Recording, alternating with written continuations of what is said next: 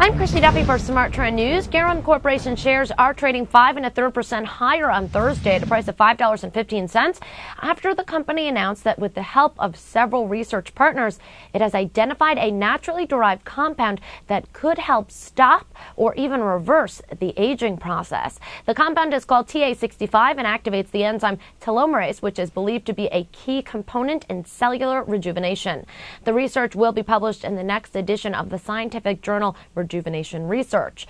Smart Trend currently has Geron in a downtrend since 2008. Smart Trend subscribers trading the stock using our alerts outperformed by 25%.